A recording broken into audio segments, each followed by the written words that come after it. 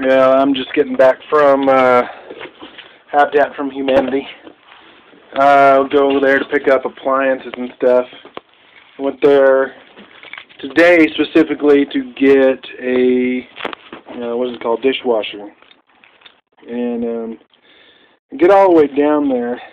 And we've got this van that I'm using. We call it the Triad van. It's specifically designed to carry people with disabilities, but we use it for lots of carrying of heavy materials and stuff like that because we don't have a regular truck.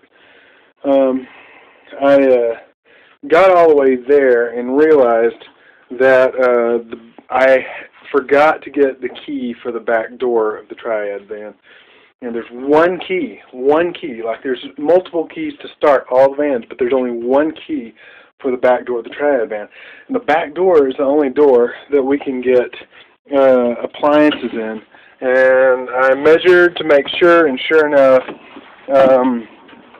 it wasn't going to work. I wasn't going to be able to put it in, get in any other way. And I was like, I really don't want to go back just to get one key.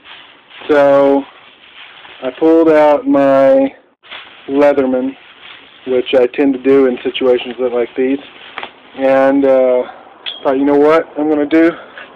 I'm going to take the handle off of the Triad van and see if I can make it work that way.